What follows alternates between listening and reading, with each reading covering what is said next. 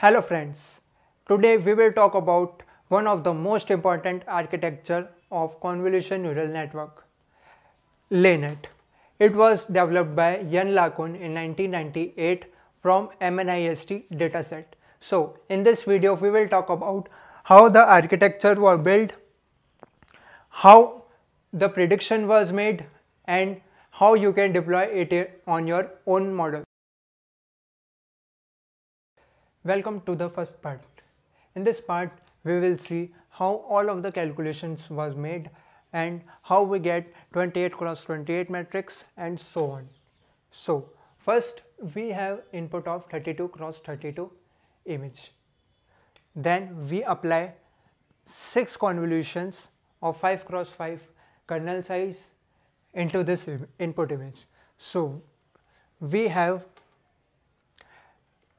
previous input as 32, then we apply 6 convolutions of kernel size equals to 5 cross 5 with stride equals to 1 and padding equals to 0.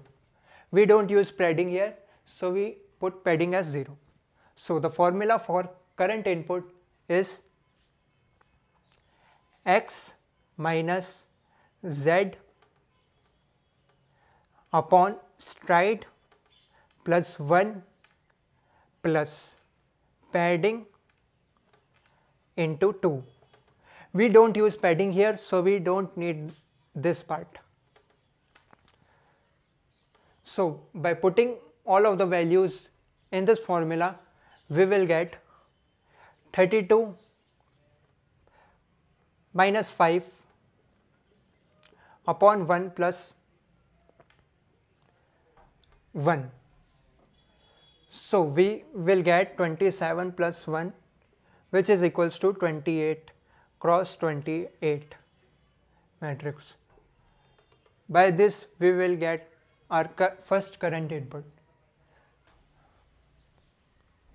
Then we apply 6 average pooling of size 2 cross 2 with stride equals to 2.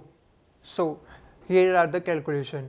We have previous input as 28 cross 28 with kernel size of 2 cross 2 and stride equals to 2 with padding equals to 0. So by putting all of this in the formula, we'll get the current input. So it will be 28 minus current input upon stride plus 1. So we will get 14 as our current input. Similarly, we will get here and here.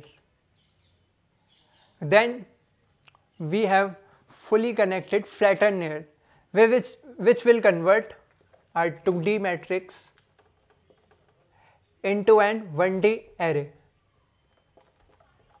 of 120 size. Then we have fully connected dense layer with the activation function of 10H. We could use ReLU here, but ReLU was not present back then, so we will use 10H here. Then we have a softmax layer, which is our output layer. You can also say it was a prediction layer. We use softmax here, which contain all of the possibilities of the classes. In our case, it contains number 0 to 9. When we do the prediction, it will classify one of these class as output.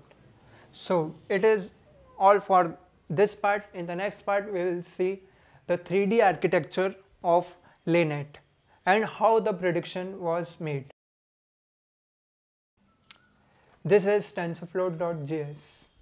It will show the 3D architecture of LeNet model, how the prediction was made and how each convolutions was applied. So if we write input as 7, we can see it is classifying as 7. So we can see that in the 3D architecture how each convolution was made.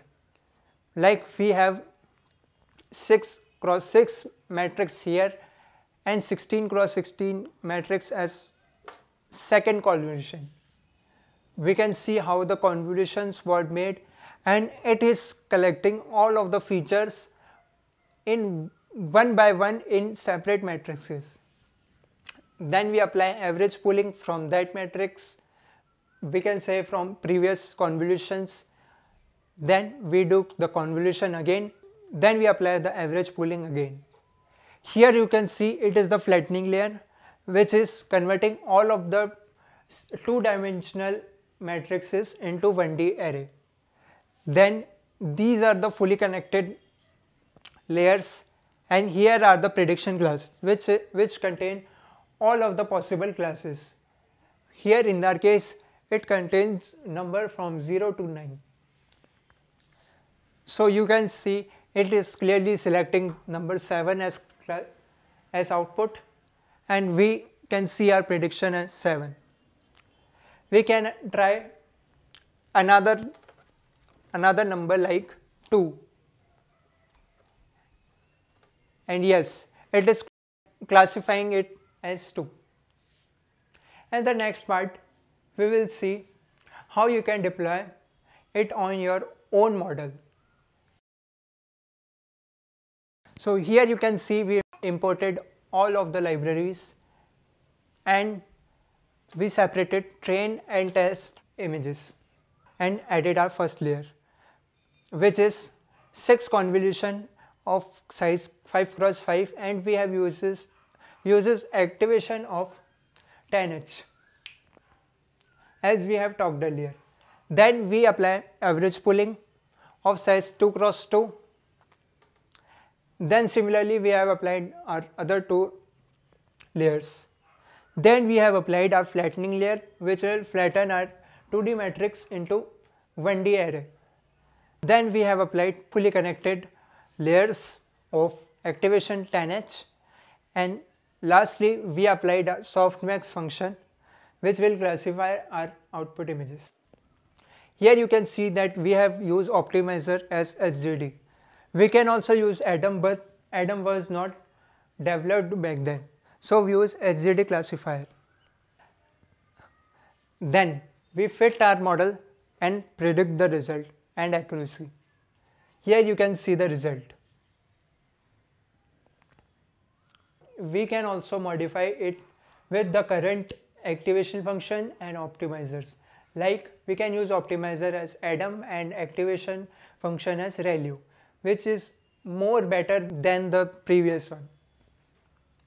So here you can see the result of the new architecture of LeNet model, and we can compare both of the outputs. It was not much of the difference, but the new one was little better.